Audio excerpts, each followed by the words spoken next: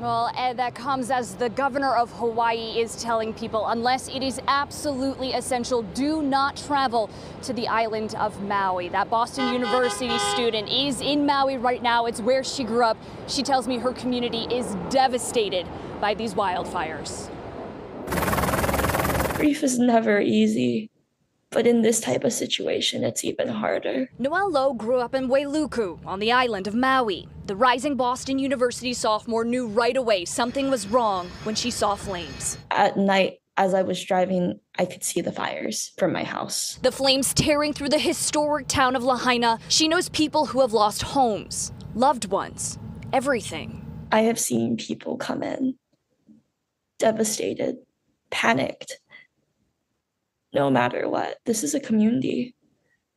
Every single life loss is something, it means something to somebody. She says getting resources and supplies to Maui, an island in the middle of the Pacific Ocean, has been slow. I understand fires happen everywhere, but no one understands that we are in an island with limited resources.